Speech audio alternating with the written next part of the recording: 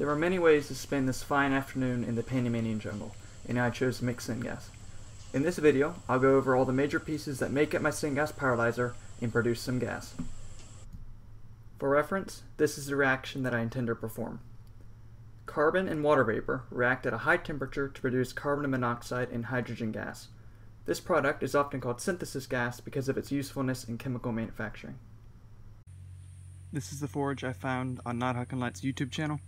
It's just a bread tin with a pipe out the side, fixed in place with cement. And to make the air come out in a more laminar fashion rather than blow holes through the coals, I just put some rocks in here. This is my custom cement brick. Its use is pretty self-explanatory, as you'll see later. The reaction chamber is a standard piece of 2-inch pipe, threaded on both ends for the 2 caps. And the only other thing I did to it was put some mesh in here to keep any coals from getting wedged in the outlet hole, because that could cause a problem with the steam pressure. This is the water boiling section.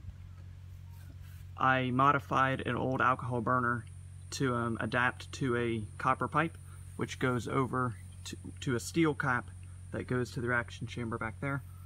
And I put some pink insulation to keep the water vapor from condensing as it cooled as it ran through the pipe, just to minimize the amount of water in the reaction chamber.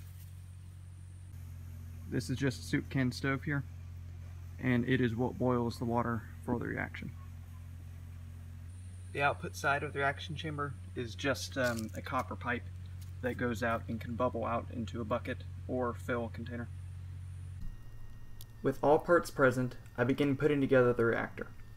Steam will flow from the water boiler into the reaction chamber where red-hot anaerobic coals await. There, they react and the product is pushed out by the incoming steam. At the moment, the output line goes into a water bucket. Now that I know how the setup fits on the table, I fill the reaction chamber with charcoals. I weigh the charcoals for scientific purposes, and there are 19 grams.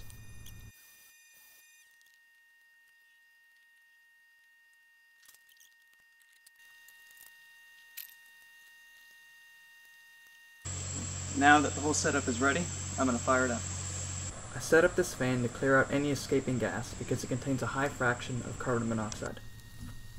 I've seen videos where people up north just throw some kindling on wood and it ignites. Here, the humidity dampens the wood to the point that quick ignition is a laughable pipe dream. The charcoals are more fun to light. I just turn on the air, light one coal, and let the action happen.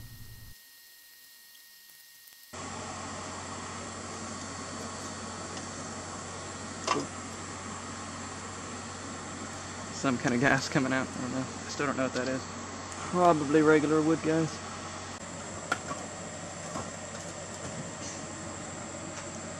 That's good.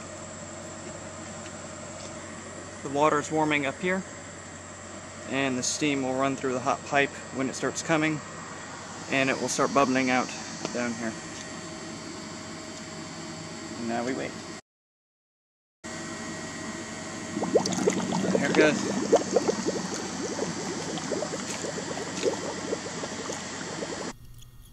After halting the reaction, I placed a balloon over the outlet and filled it.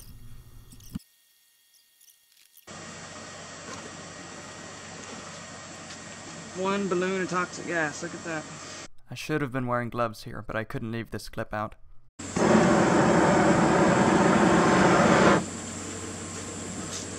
Now that was spectacular.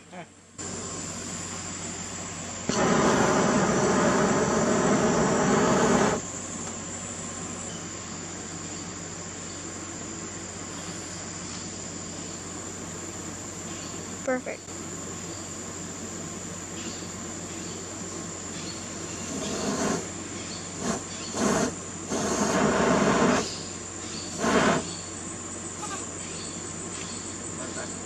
Yippee! Yay! I noticed that the balloon was trying to float a bit, which makes sense because of the hydrogen. Yeah, definitely. Carbon monoxide is also lighter in air, but by a smaller margin. In between the first balloon and the second, we noticed that the gas output was greatly diminished.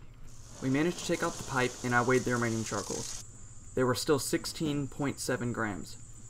My best guess is this. When the pipe is freshly filled, the steam is forced to come into contact with many coals. But, as the reaction happens, I think that a path of less resistance is created that allows the steam to just pass through unused. Only been used. I put in 19. You mismeasured. That's about it for today. I have plans for what will hopefully be an even hotter and more efficient forge using the principle of countercurrent heat exchange. I hope you all enjoyed seeing how the Syngas strainer works, and please give me any suggestions and let me know if you've done this yourself. Bye.